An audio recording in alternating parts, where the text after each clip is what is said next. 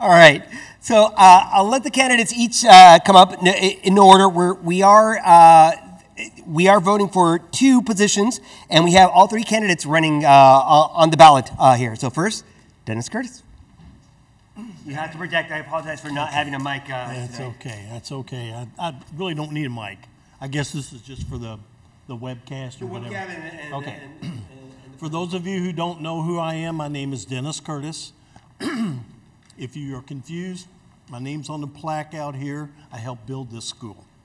I've lived in the Wiseburn community for over 40 years.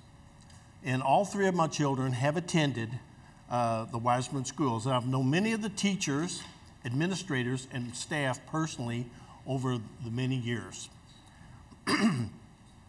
I've served on the board for a total of 22 years. I've seen the Wiseburn Elementary School District evolve, change, prosper into a full unified school district, complete with a high school.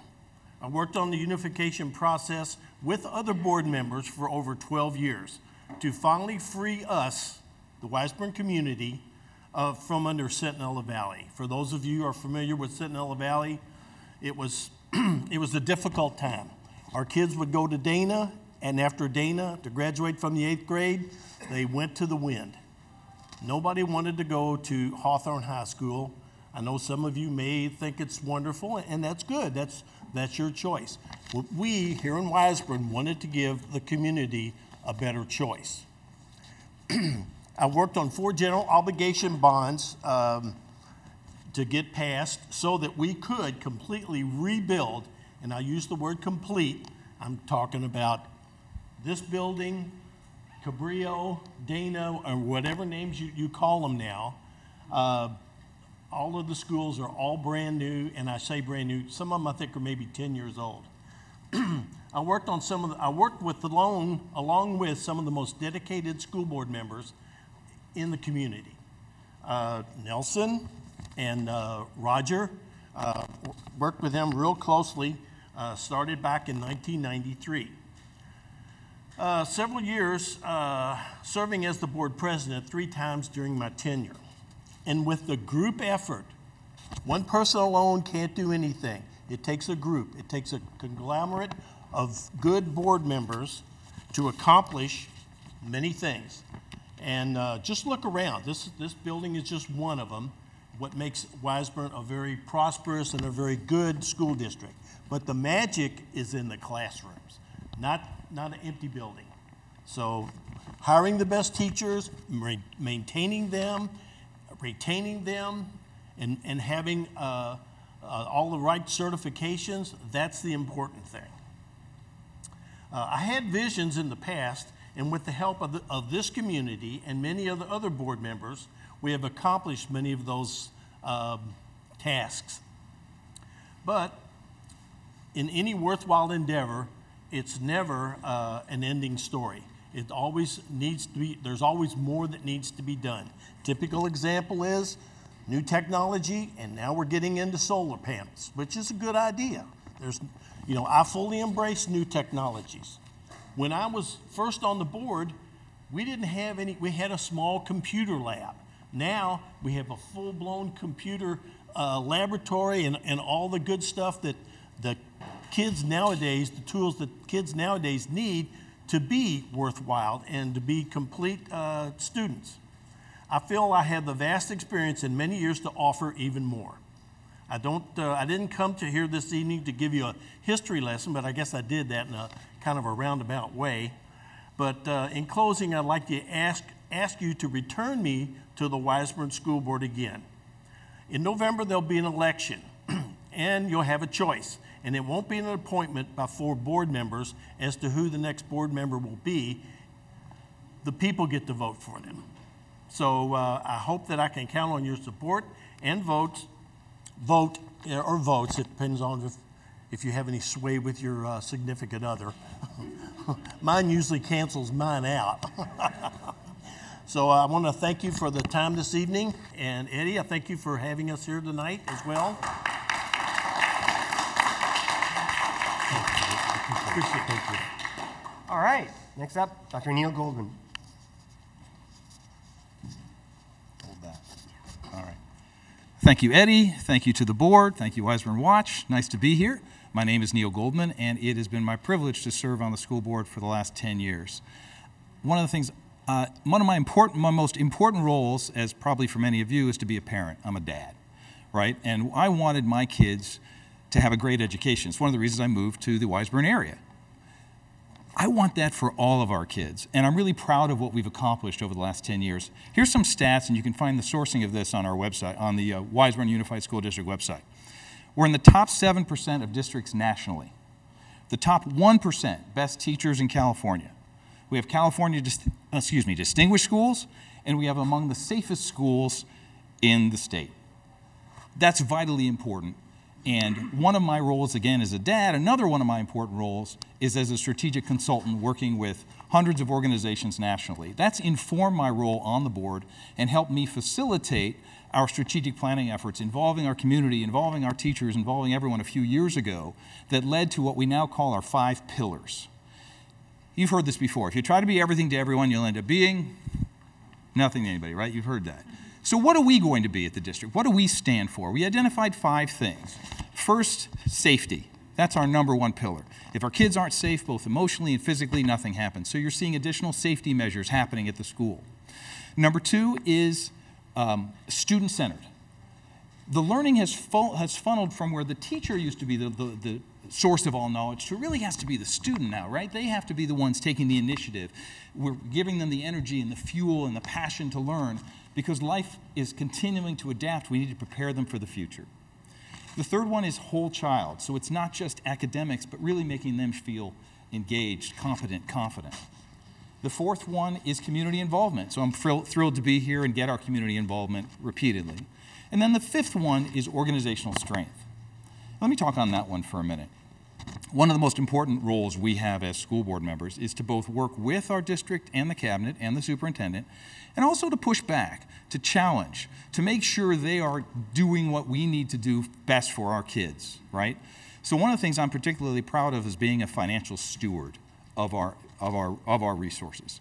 And I'm pushing our district superintendent and our CBO to find additional resources, additional funds for money. I'm pushing them to make sure that we have matching funds and are in line for matching funds from the state. What matching funds means is, for example, on some of our construction, if we put $100,000 in, we may get $50,000, $60,000 back because we're in line for matching funds from the state of California. Currently, there's no money, but we're first in line when the next time money comes, and we will get some of that money back. It involves something that's called piggybacking. When we make contracts with others and other districts want to do that, they use our contract, we get a piece of that. It's grants. Always being a fiscal steward of our money, and I think that's particularly important to us as residents here.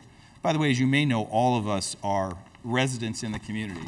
You have to be on the school board. I've been here, I've now been a resident since 1990, I moved in. So what about the future? So I'm proud of where we've gone, but there's still much more to do. One thing I'm really passionate about is if you look at futurists, right, what's happening in the future? The world's changing, right? It continues to change. One of the things futurists will tell you that's happening in the future is hyper-personalization. Things are getting more personalized, more individualized. We have to do that for our students. Special needs kids appropriately have individual education plans, IEPs. I want to call them IEPs, call them personal education plans for every student, and we're working toward that. So we can personalize and individualize education for every kid, that we can meet their needs, and we have some things that are happening in that direction. So I'm proud of where we're going, I'm proud of what we've done, but there's still more work to do. In my professional world, I bring a strategic perspective. I also have a doctorate in education because I'm passionate about education, and I believe the greatest gift we can give any kid and any family and our society overall is students with a great education so they're ready for life after school. So I too am asking for your vote to continue this path, to move us forward, and to know that with stewardship we've done a great job and there's more to do, and I ask for your vote as well. Thank you so much.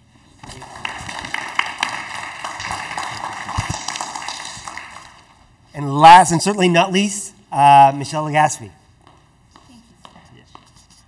Thank Thank you, Mr. Renda. Thank you, Wiseburn Watch. Thank you so much for having me here. I realize I am the new kid on the block. And so I just wanted to spend a little bit of time letting you get to know me. I've been here for since 2006, 2005, I think. We moved here when my husband and I weren't quite married yet. We decided to start looking for a house that we knew that we wanted to raise our family in. And I found this little pocket, and I'm like, where am I? And I realized actually that I was living in Westchester at the time and commuting into Manhattan Beach. And I would pass a school site that was under construction. And I was like, wow, that is an amazing, I feel so envious of those kids that get to work, to learn in that building, and the teachers that get to work in that building. And I would watch its progress as I passed by. Little did I know that just a few years after that, I would actually be moving in across the street. Back then it was ANSA, and now it's Del Air. But I actually ended up purchasing a house right across the street from that school. And I didn't realize it actually till I had moved in. And I'm like, I think this is my school. And the reason why it piqued my interest so much is because I am an educator. I've been an educator for 23 years, and I have taught all the grade levels in elementary. And I've been a teacher leader in Manhattan Beach for that amount of time, doing such things as being able to lead curriculum adoptions, being able to be a teacher leader, a teacher trainer in writing and in math. And so, needless to say, I'm very familiar with the ins and outs of school. I worked very closely with the district office team in order to be able to push forward some of the initiatives that got Manhattan Beach to. I try not to say that that's where they are today, but I've been there for so long. And so I think I had a good hand, a part in that. And actually, when one of the old superintendents asked me where my kids go to school, because then we got married and had some couple kids, I said, well, we're in Wiseburn. And he's like, well, why aren't they in Manhattan Beach? And I said, well, because I believe in this district. I know the kind of education that that this district provides, and I want that neighborhood feeling. I want my kids to go to a neighborhood school that is reflective of our values and reflective of what we want for our children. So that is why, and he was okay with the answer, and he actually said, well, all right, I like Tom Johnston, so okay. And so I was allowed to keep my children here. So that being said, you know, there came a point in my time, and I came up through all the PTAs. I did all the things that an involved parent would want to do. I joined PTAs. I actually not just joined PTAs, but then I became part of the board of the PTAs, running a lot of successful events and fundraising for my kids' elementary school. Eventually, I wanted to move on from that and have a greater impact because, again, it wasn't just about my kids' school. It was about this entire community.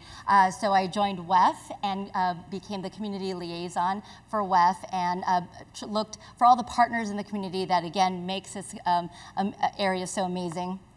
And did a little bit of time with them, and then this opportunity came up for me to be able to apply for to finish out a position, and I kind of thought about it, going, God, you know, this is the best opportunity for me to be able to really give back into the full capacity. I'm always looking for ways to be able to give back to the fullest extent, and think about where my greatest good would be.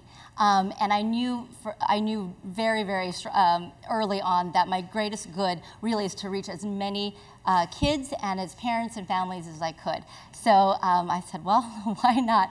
And here I am. So it's been an amazing year to be able to learn and to grow with the current board. And again, my role as an educator really has informed a lot of the discussions and the decision making that we've done. I really take it very seriously that I'm still currently in the classroom as a 5th grade teacher, so I do that full time as well. And I take it very seriously that my voice as an educator can be heard in that boardroom, because I do feel it's very important that, not to say that we're, going to, it has to be one way, but I provide a perspective that I believe is very valuable, because again, I've been there, I've felt that, I felt what our teachers are feeling, and I've also felt it as a parent as well. So, and I didn't mention that, my lovely children, they've gone through the entire system. My daughter is now at Da Vinci Science as a sophomore, and my son is at Wiseburn Middle as an 8th grader. So I'm still pretty much in it, feeling all the things that teenagers can make you feel. And so I am just so proud to be able to be here in front of you today. And again, as the new kid on the block, I felt that it was important that I talk about who I am and where I'm coming from, and to be able to continue the work to provide the community with what I feel is the most important in making a strong community is a strong school district. And I know that we have that. We have all the building blocks that we need in order to keep building its future and making it the place that we all want to send our kids to, and hopefully grandkids in someday. Very good. Thank you. Thank you so Thank much. you so much. Thank you so much.